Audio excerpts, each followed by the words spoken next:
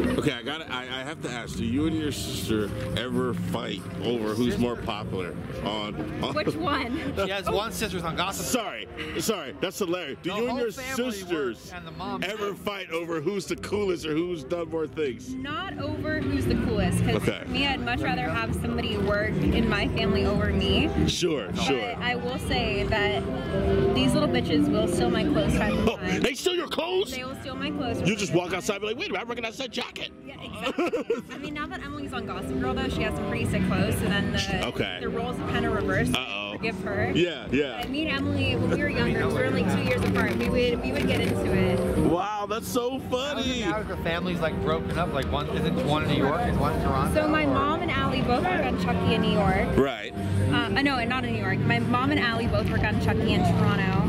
And then Emily's in New York, and then my dad does Magnum PI in Hawaii. Okay. So wait, who's your dad on Magnum PI? I love that show. I'm so happy he's actually on the opposite side. He's a AD. Oh. So the whole family works. Like the dog is on Pet. I don't know. Like the whole family works. 2 dogs. We're trying to get the other 2 into acting as well.